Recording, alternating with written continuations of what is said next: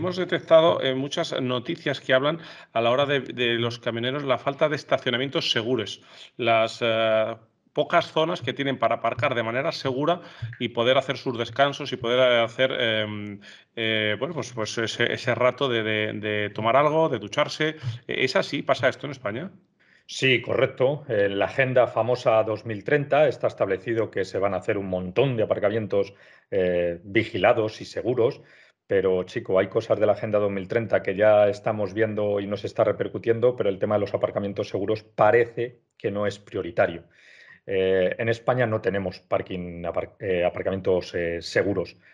Tenemos algunos, sí, por supuesto, pero no tenemos los suficientes y así nos ocurre, que tenemos que estar cuidando y hablando entre nosotros para decir, oye, este sitio evitarle o este sitio es bastante adecuado o en este sitio cuidado que ahora hay problemas de robo de mercancías o en este otro sitio hay problemas de robo de combustible y tenemos que ser los propios conductores de camión los que nos contemos lo que está ocurriendo cuando esos datos nos los tendría que dar pues, el Ministerio del Interior y nos los tendrían que dar el Ministerio de Transportes haciendo esos parking seguros que yo espero ver algún día, pero parece que se están retrasando. Mm.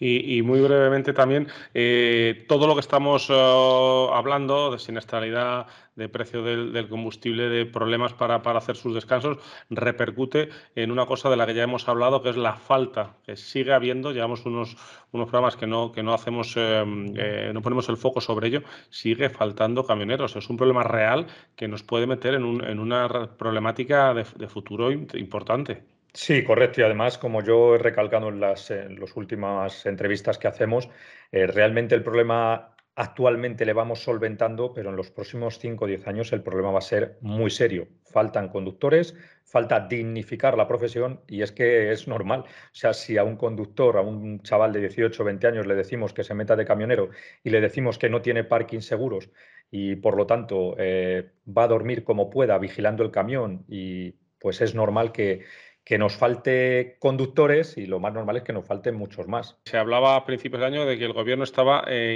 pensando en negociar, dar visados a extranjeros incluso para cubrir, estaban hablando de 15.000 puestos de camionero, que nadie piense que son unos cuantos centenares, hablamos de 15.000 puestos, pero luego esta falta de camioneros resulta curioso comprobar que no ha repercutido en que los pocos que hay tuvieran que ganar un dineral porque hay muy poquitos y de lo que escasea se encarece. Es curioso, ¿no? Esa pescadilla que se muerde la cola. Sí, lo normal sería que los conductores cobraran más, porque como bien dices, cuando hay poco, lo normal es que los que haya cobren más, pero no ocurre eso.